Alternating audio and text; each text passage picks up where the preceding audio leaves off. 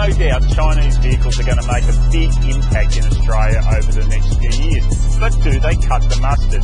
Well, this is our chance to find out, because we're going to take this Haval H9 SUV all the way from the beautiful streets of Adelaide to the Great Wall of China.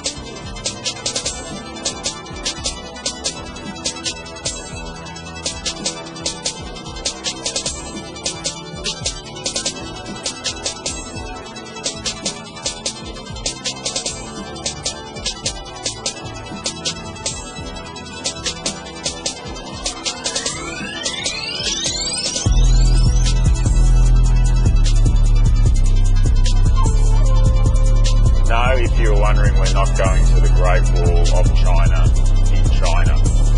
We're going to the Great Wall of China in the Flinders Ranges in South Australia.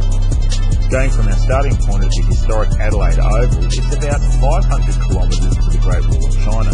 That's if you take the most direct route up the guts to Peterborough, turn right at Hawker, then into the Ikara Flinders Range National Park from the southwest, past spectacular Wilpena Pounder and out the other side.